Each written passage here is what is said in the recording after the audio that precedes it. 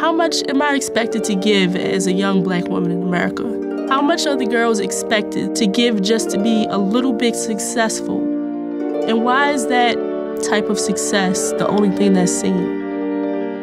We are each other's like second families. Wings just seems like a state of mind with a random group of people that you just started sharing your life with.